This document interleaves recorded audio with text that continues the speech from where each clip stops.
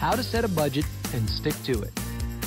Nowadays, I know, it is not easy keeping your hard-earned cash in your wallet, even when you're trying to be responsible, right?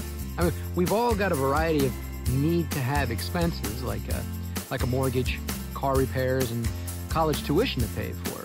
I mean, never mind the like-to-have expenses, that you want to treat yourself to once in a while.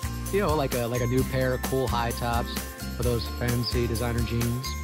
So I'm sure your question is, how do you keep all those things from chipping away at your bank account?